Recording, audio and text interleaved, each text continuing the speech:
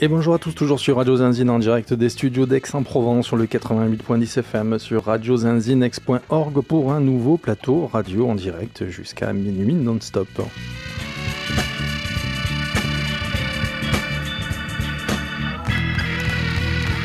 On va commencer avec un magazine d'information régionale et culturelle. Dans le mag, on aura pas mal d'invités aujourd'hui. 361 degrés, espace d'art contemporain avec beaucoup d'artistes en ce moment exposés. On recevra Alexia Rouillet qui est attachée de médias et plusieurs artistes dont Maëva Minguez, Kevin Lefebvre, Yanni Bex, Chloé Pagès ou encore Louis Aubert.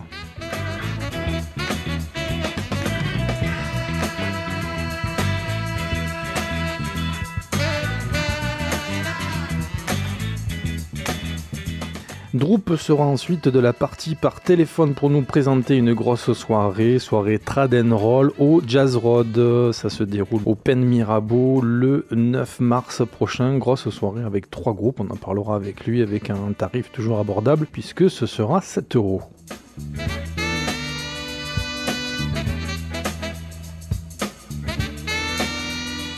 Les informations locales, nationales et internationales, ce sera à partir de 19h jusqu'aux alentours de 20h. On enchaînera avec café-concert, on diffusera des interviews, des concerts assez variés jusqu'aux alentours de 22h.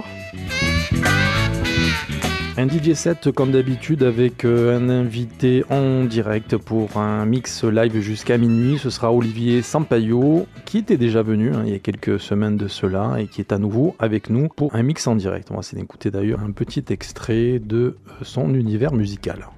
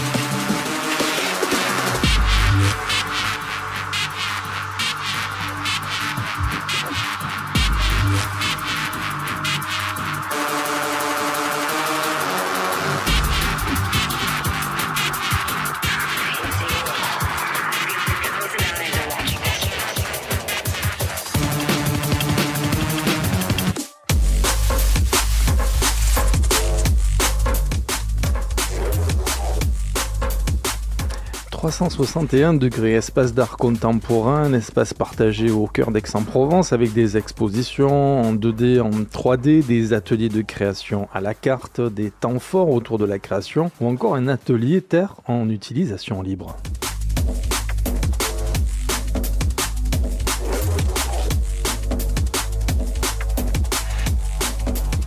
Une exposition en ce moment, exposition jeunes talents, 15-30 ans, avec 13 jeunes talents exposés jusqu'au 27 janvier.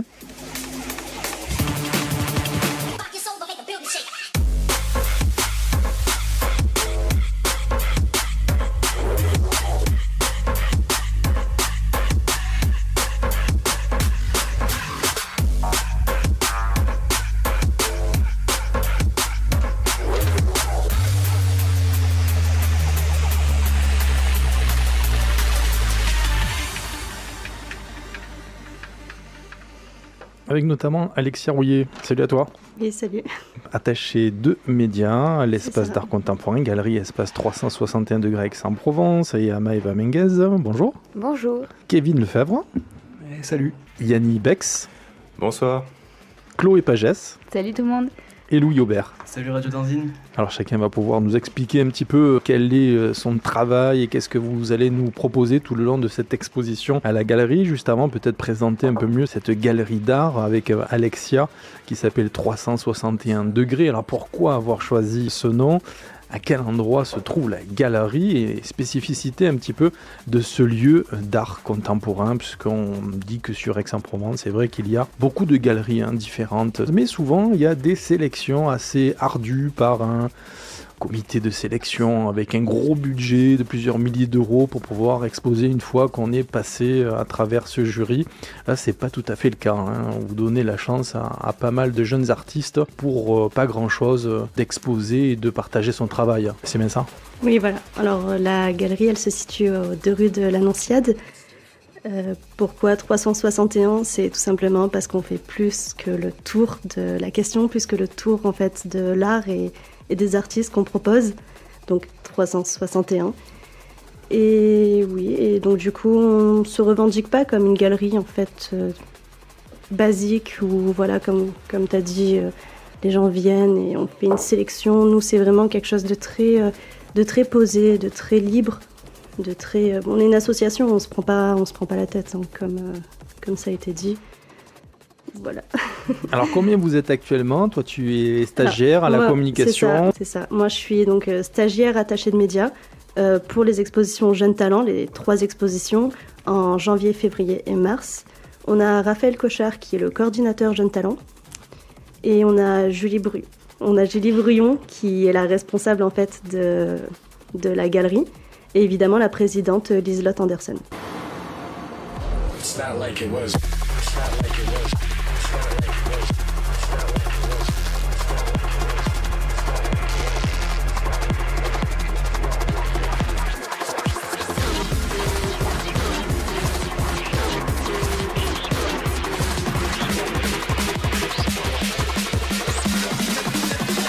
Still exciting.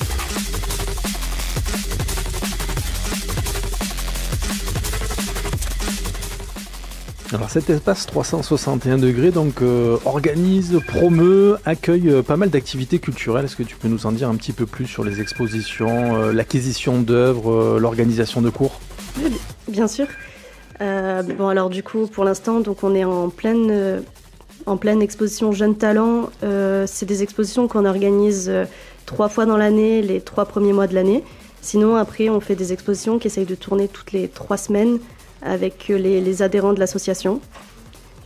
Et sinon, oui, donc, comme dit, on a des cours. Ce sera des cours de peinture, des cours de dessin, des cours de sculpture, parce qu'on a un atelier, en fait, en bas, en libre accès pour les adhérents. Et voilà, on se présente à l'association en disant qu'on veut des cours. Les cours sont éparpillés sur la semaine. Avec une possibilité de visiter virtuellement l'espace d'art, c'est ça, avec le forum média. Oui, puis après on a aussi le site internet qui est assez complet aussi, donc voilà.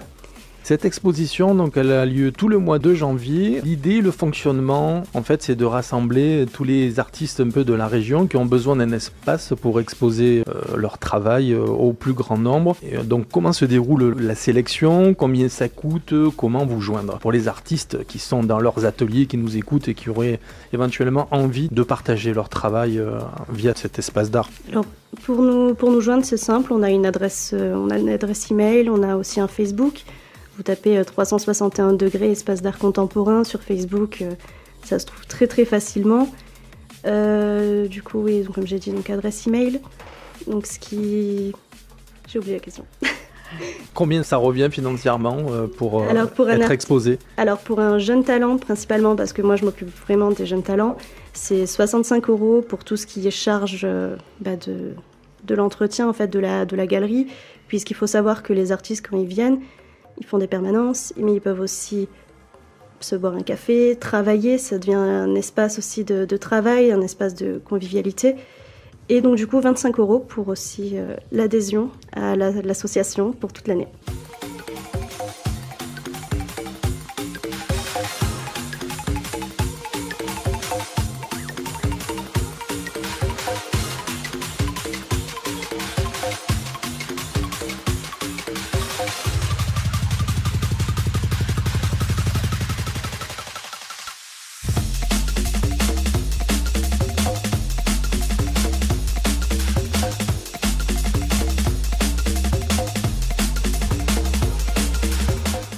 précise que les sélections et les nouveaux groupes qui vont intégrer ces expositions continuent, puisque des expositions nouvelles vont avoir lieu au mois de mars, j'ai vu notamment. Donc là déjà il y a une sélection qui est en train de se mettre en place pour préparer cette nouvelle session. Et puis un atelier de création, atelier terre, modelage et sculpture, qui sera présenté par Alice Bayard. Est-ce que tu peux nous en dire un petit mot avant de détailler le travail de nos invités aujourd'hui ? Donc, ouais. Pardon. Pour l'atelier terre, tout simplement, voilà, il est présenté par Alice pour les adhérents, pour ceux qui sont inscrits dans son cours. Comme j'ai dit précédemment, on a le petit atelier qui se situe en bas de la galerie, avec un four notamment. C'est super important parce que pas toutes les galeries ont un four comme ça mis à disposition. On fournit aussi la terre, mais évidemment, chacun met un petit peu la main à la pâte et voilà. Sculpteur céramiste pour les débutants, les confirmés, les ados et les adultes. Exactement.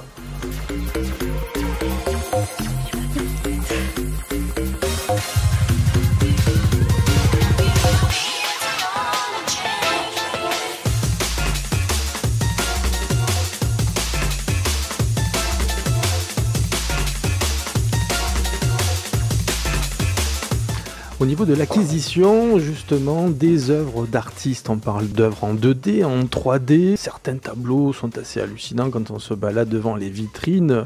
On voit des 8 000 € par-ci, 9 000 € par-là. Combien ça revient à peu près une œuvre d'art par un des jeunes artistes exposés là, à la fourchette, on va dire, pour donner un ordre d'idée? Alors c'est sûr que les jeunes artistes, ils n'ont pas la notoriété pour vendre quelque chose à 8 000 € et ça serait invraisemblable de vendre à ce prix-là, même s'ils font un travail exceptionnel, c'est avant tout un tremplin pour eux, donc il faut que ce soit accessible pour tous. Et en fait, ça va juste dépendre de la quantité de travail qu'ils mettent dans leurs travaux. Ça peut aller d'un petit tableau à 60 € à une œuvre un petit peu plus conséquente qui peut là monter jusqu'à 2 000 €, voire même plus dans certains cas.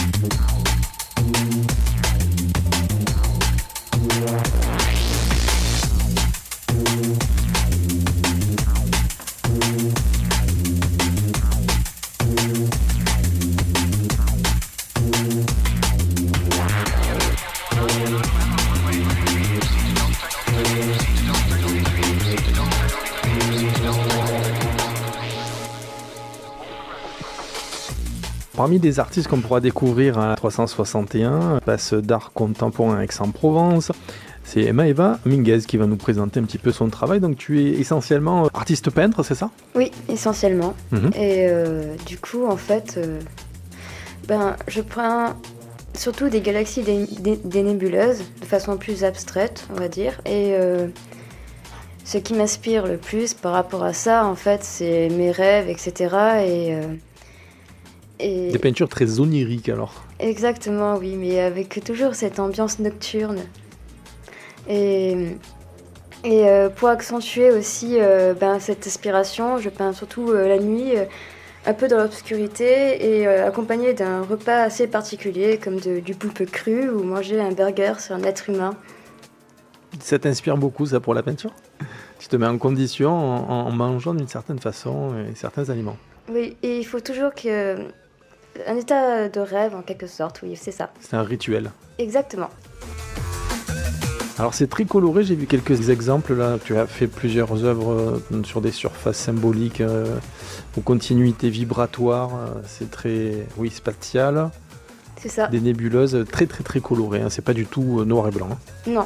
Quelles sont les matières que tu utilises ? Tu aimes peindre avec quelle matière ? C'est de la peinture mixte en fait. Je fais un mélange et il peut y avoir même du savon, de la javel, Après, il y a de la peinture acrylique, bien sûr, il y a de l'huile, il y a beaucoup de choses des fois, mais ça dépend du tableau. Et pourquoi cet espace justement t'inspire plus qu'un autre? C'est un déclencheur de rêve où tu peux lâcher ton imagination? Oui, c'est ça en fait. Après, ça m'arrive souvent de rêver du cosmos et d'un certain néant, et du coup, c'est très reposant, et du coup, ça me rapproche un peu de cet état d'être. Donc voilà. Qu'est-ce que tu vas nous proposer du coup lors de ce mois de janvier? Combien de toiles? Eh bien en fait là j'expose je crois 6 toiles. Donc 3 de 30 sur 30 cm, et la plus grande elle fait 80 sur 80 cm. Aussi il y a une pochette de croquis. Donc là les croquis c'est beaucoup plus varié parce que c'est plus dans la recherche. Donc voilà. Est-ce que tu as des thèmes de prédilection qui te viennent à l'esprit pendant que tu peins dans ces conditions-là? Eh bien les thèmes c'est souvent le cosmos en fait. C'est surtout ça.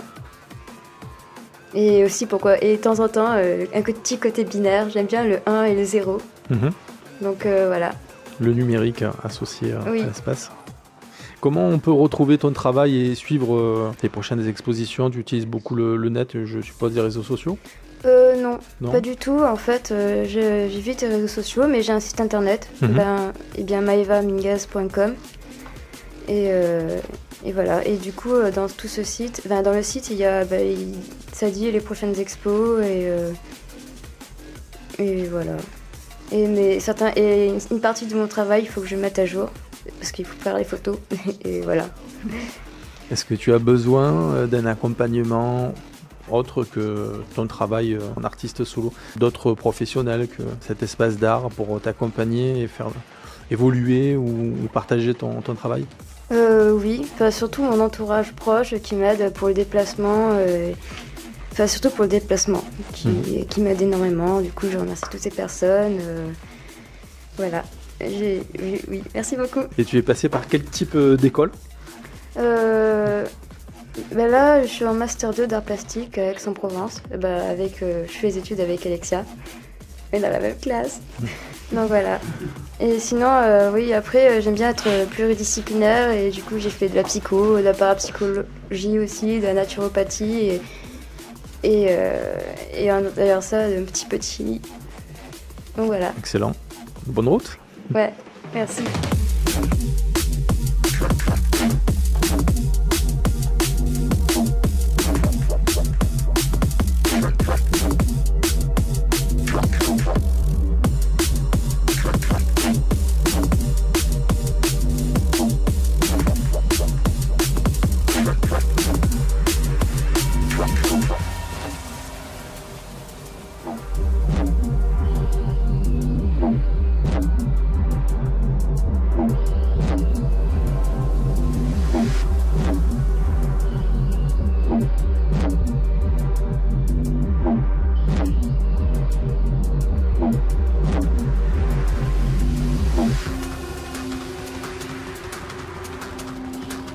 Kevin Lefebvre, salut. Salut. Donc toi aussi tu fais partie des exposants pour ce mois de janvier, l'espace 361 degrés, donc avec beaucoup de dessins et de peintures aussi. Raconte-nous un peu ton parcours et ce que tu développes. Ouais, c'est ça. Voilà mon parcours. J'ai commencé à l'atelier de Conti, qui est une école près d'Aix-en-Provence. Et je me suis pas trop, au début, j'étais pas trop axé sur la peinture et tout. J'étais beaucoup plus axé sur l'univers créatif, un peu tout ce qui entourait cet univers, et je trouvais pas trop ma place.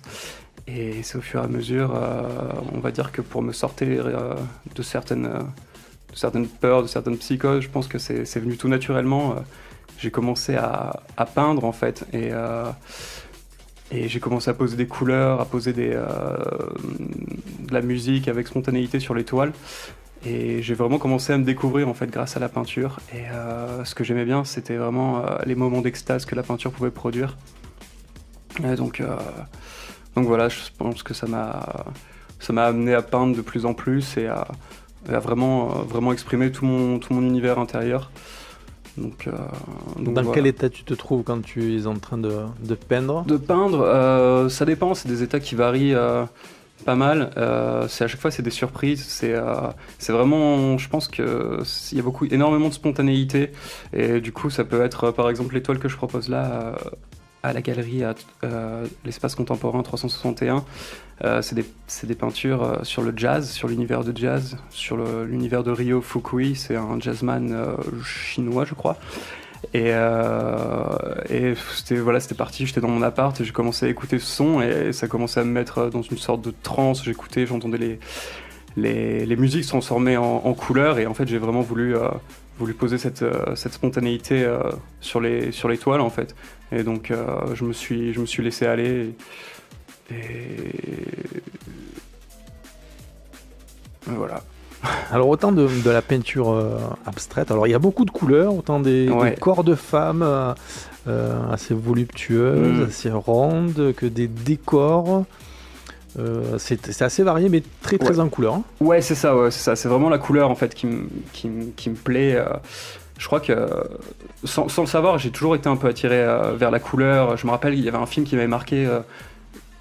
S'appelait Enter the Void de Gaspar Noé et il y a un truc que j'avais kiffé à l'intérieur, c'était vraiment l'univers où en fait on voit tous les néons et tout dans Tokyo et j'avais été vraiment scotché comme les sabres laser dans Star Wars quoi, mais je comprenais pas trop pourquoi j'avais cette idée. Et en fait quand j'ai commencé à peindre, je fais des expériences où d'un coup j'avais vraiment la sensation que les couleurs vraiment amenaient la lumière dans les couleurs en fait et ça me faisait vraiment voyager en fait. Et donc ce que j'aime bien faire c'est vraiment retranscrire toutes ces couleurs lumineuses, cet univers où vraiment faire ressortir de la lumière des couleurs sur la toile en fait pour créer des portes un peu imaginaires sur un autre monde quoi. On retrouve ton travail sur Instagram, j'ai vu notamment. Hein. Ouais, c'est ça. On peut le retrouver sur ça s'appelle 1 le chiffre Kevin _ Lefebvre. Voilà, vous pouvez retrouver tout mon travail.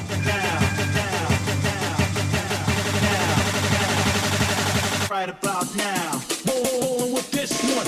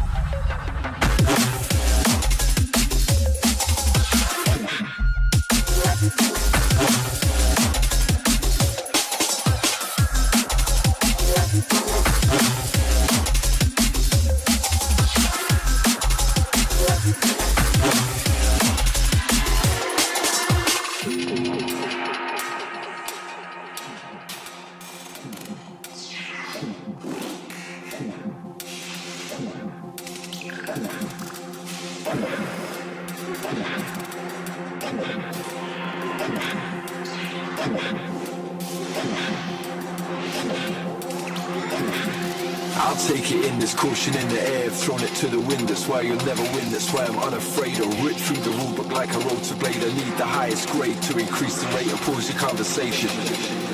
That's why there's no debating, I'm moving up, I'm elevating while I'm sleeping, down to the deepest depths I'm reaching, yeah I'm still awake, stuck inside the loop with no escape, feel the quake as we accelerate. On continue avec les artistes exposés à Espace 361 degrés d'Aix-en-Provence, espace d'art contemporain avec Janvier. Salut. Avec donc différentes façons de travailler. Toi apparemment c'est plutôt le dessin et l'architecture. Alors, en fait, je fais mes études d'architecture et donc je suis architecte, mais en parallèle j'ai toujours dessiné et ça m'a toujours aidé à la fois le dessin d'architecture qui est très rationnel et ma pratique artistique qui est beaucoup plus libre et qui laisse place à l'imagination. Donc en fait je me nourris à la fois de l'un et de l'autre pour pour avancer, La technicité du dessin, du coup, avec ton imagination, voilà, pour créer quelque chose de beaucoup plus artistique qu'un, j'allais dire, simple bâtiment. Mais c'est souvent des bâtiments qui sont très originaux. Hein. Donc oui, exactement. Bon, après, c'est vrai qu'on a tendance à avoir des lignes plus droites et des angles orthogonaux, mais dans mes dessins, je suis très loin de là et je laisse beaucoup plus de place à la fluidité du geste et à des courbes, de ce genre de choses qu'on voit moins en architecture, mais donc ça permet de faire le lien entre la ligne et la courbe. Ouais. Et tu as le temps de développer tout ça artistiquement en parallèle à un travail d'architecte classique. Comment tu t'organises ? En effet, c'est pas toujours évident parce que quand je bosse en agence, ça prend beaucoup de temps et d'énergie. Donc après, de temps en temps, j'arrive à un moment peut-être de saturation où le dessin imaginaire prend le dessus. Ouais, exactement. Et alors, c'est le moment où je lâche tout ce que j'ai pu garder et c'est le moment aussi où c'est le plus riche en fait pour dessiner. Qu'est-ce que tu vas nous présenter alors pour ce mois de janvier ? J'ai exposé 9 dessins que j'ai fait au cours de l'année précédente. En fait, j'avais vu, j'étais passé dans cette galerie l'année dernière, j'avais vu qu'il y avait des jeunes talents qui exposaient. Et donc ça m'a incité à produire pour l'année d'après, donc en 2019. Et tu t'inspires de quoi essentiellement ? De ce que je dessine. En fait, ma pratique, elle se fait au fur et à mesure. Je fais émerger des formes sur le papier et à travers ce que je vois, j'essaie de le représenter. Donc on peut voir des visages, des corps, toutes sortes d'éléments vivants et qui se révèlent les uns les autres et s'entremêlent. En fait, il y a plusieurs lectures possibles. C'est ça qui m'intéresse. Tu as d'autres sources d'inspiration de la part d'artistes qui sont comme toi architectes et plasticiens en parallèle ou... Non, comme ça me vient pas à l'esprit, mais c'est vrai que je retrouve de plus en plus des artistes contemporains qui ont une manière de travailler qui est assez proche. Je me rappelle d'un voyage il y a quelques temps à Barcelone où j'ai été à chaque fois scotché par les différences de structure des bâtiments très artistiques, mais alors complètement originales. C'est vrai que l'art nouveau, par exemple, m'inspire beaucoup, parce que aussi j'ai fait mes études à Bruxelles, et on retrouve beaucoup de bâtiments art nouveau à Bruxelles, aussi à Barcelone, comme l'architecte Gaudi. Et donc oui, ça c'est vraiment pas l'architecture que je pratique, mais une architecture qui m'inspire. Oui. Pour retrouver ton travail, comment fait-on ? Sur le net aussi ? Alors vous pouvez retrouver mon travail sur ma page Instagram, Yannibex, tout attaché. YANNIBEX. Et sinon jusqu'au 27. Venez voir nos œuvres. Ouais.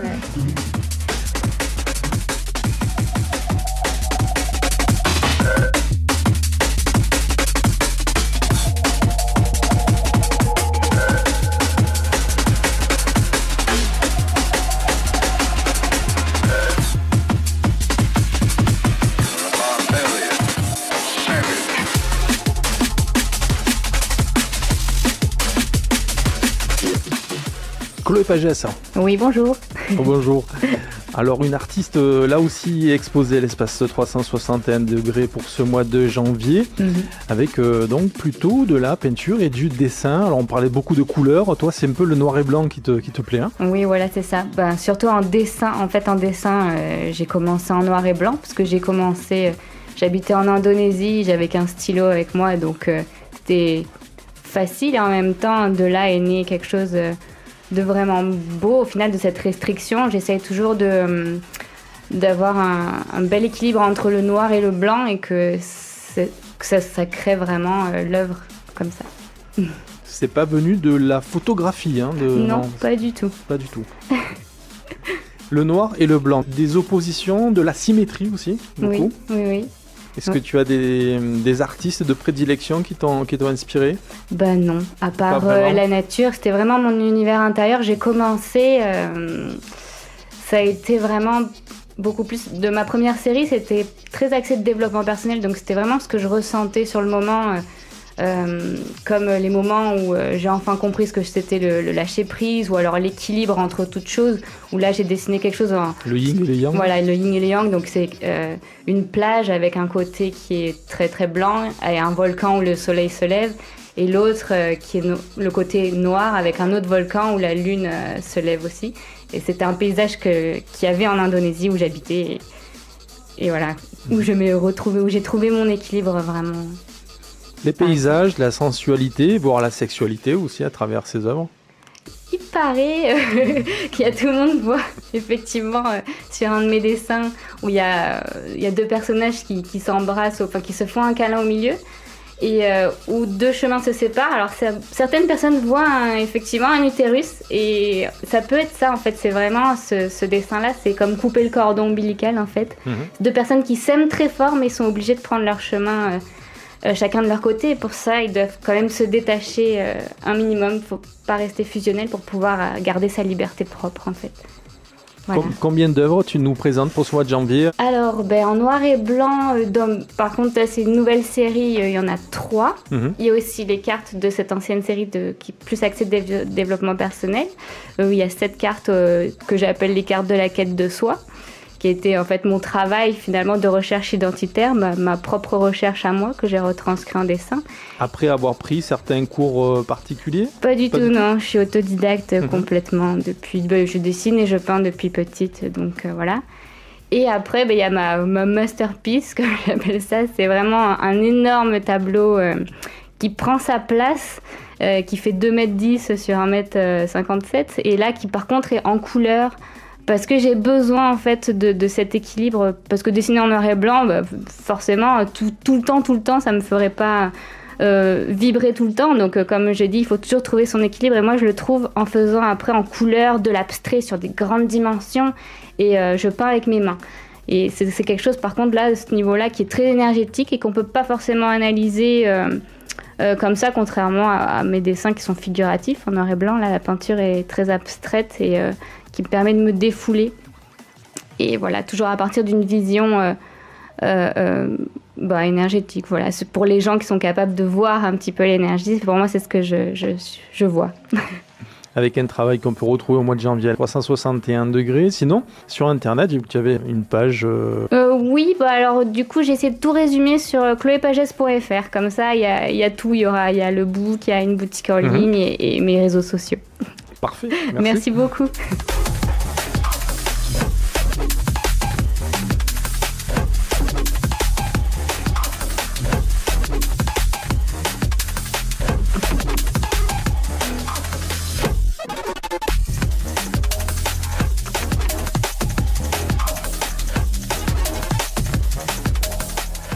Et on continue avec Louis Aubert.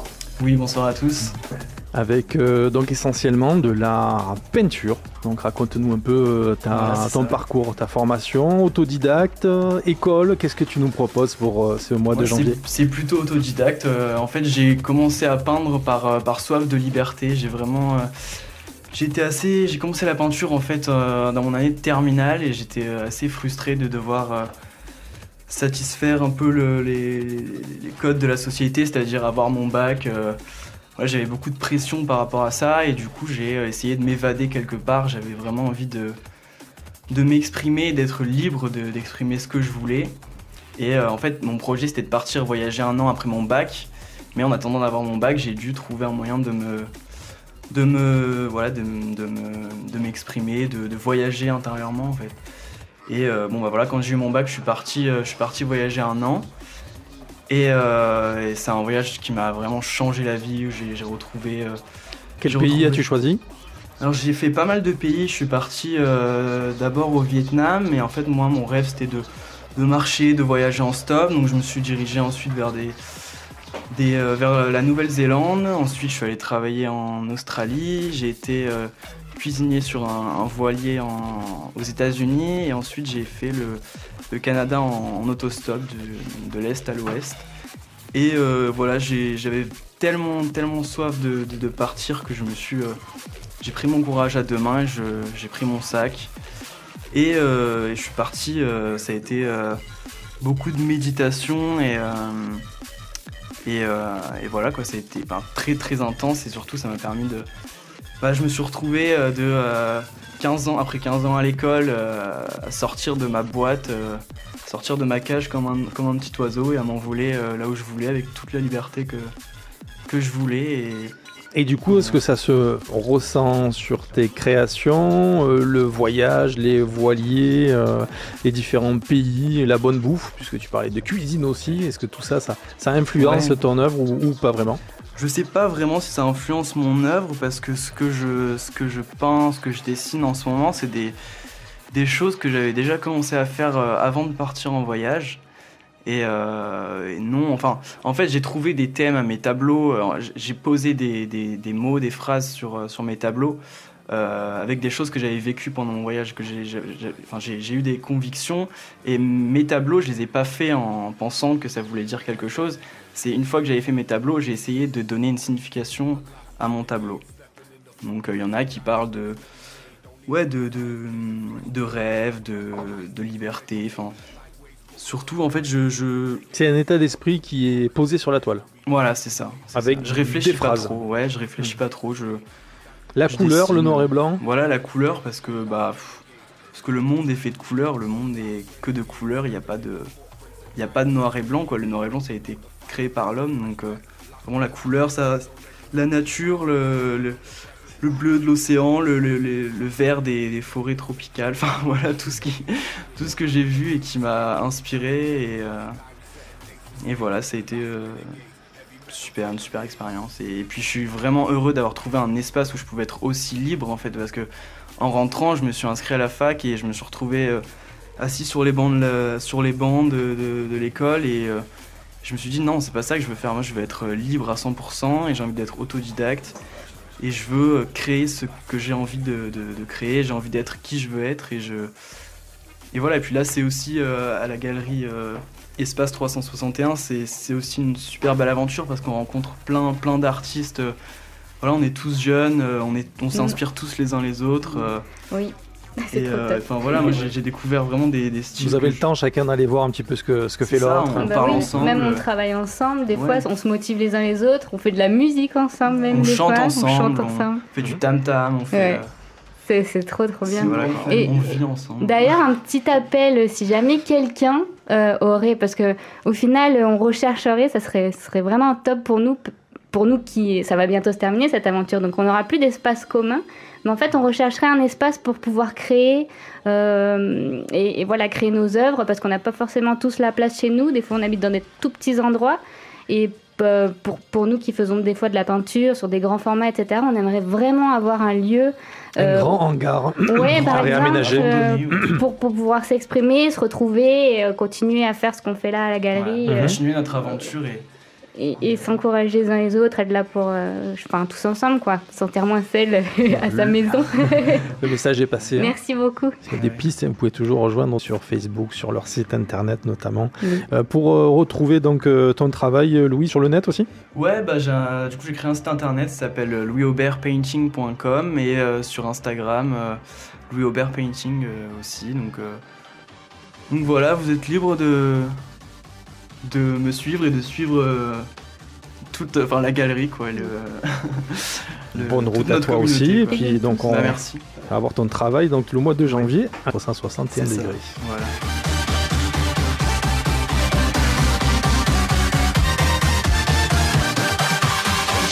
Alexia, un dernier petit mot aux auditeurs pour nous rappeler à quel endroit se trouve la galerie Aix-en-Provence, vos horaires d'ouverture pour aller découvrir tout ça. Oui, bien sûr. Alors, on est aux 2 rues de l'Annonciade, donc à côté de la Verrie. Et on est ouvert de 10h à 19h, pardon. Et le week-end, c'est de 10h à 20h. Et samedi, on fait une petite jam, c'est-à-dire qu'on fait un petit mélange. Tous les artistes vont venir, vont produire ensemble. Il y aura de la musique. C'est pas mal que les gens passent. Excellent, merci à tous les 6. À bientôt. Merci beaucoup. Merci. Bonne soirée. Bisous.